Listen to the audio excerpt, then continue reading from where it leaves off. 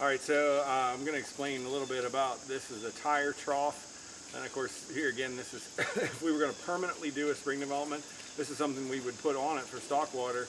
It also acts for this situation as an emergency place to pump water out of. This is collecting the excess water that's already passed through a storage tank that has a pump in it.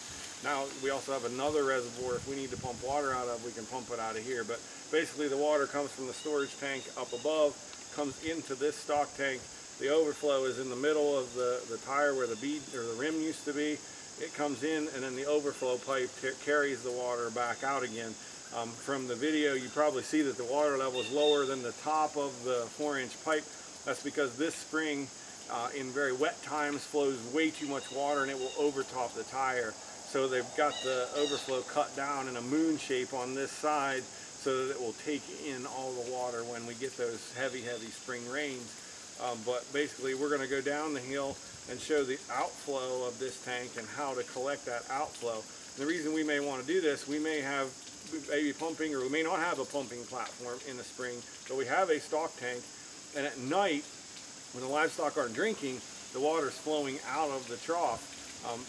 Many farmers have spring developments, have troughs. Yes, the cattle are drinking most of the water during the day, but at night when they're not drinking, they're getting some outflow, and if they need some extra water, we need to have an additional storage maybe to store the water, then again put a pump in it, pump out of that additional storage and bring it back up either to this stock tank or to a truck or a trailer to be able to haul water to our other livestock in another place.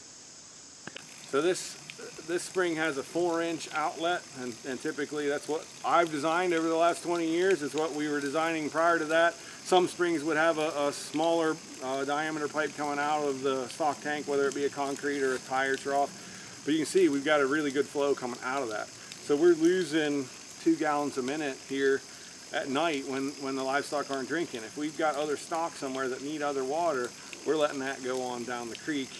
So what we would do here in this situation, if we wanted to collect this water, we would get what they call a fern co-fitting and put over the edge of this pipe and neck that down to 1 1/4 inch or an inch pipe. And we've got the fittings. We'll show you all that here in another video. But we would neck it all down to a polyethylene type pipe and run it down over this bank to a storage tank down there. And that can be the simple tote tanks that we've got. You can buy a truck tank to sit down there, or any kind of storage, a Rubbermaid trough even, that would fit down there. We just wouldn't want to water the livestock out of that, but at least it would be some additional water that we could use for other sources or in other times. And maybe this spring doesn't keep up with your livestock during the day, but if we collected all the night water and put it back, we would have enough water to keep the livestock.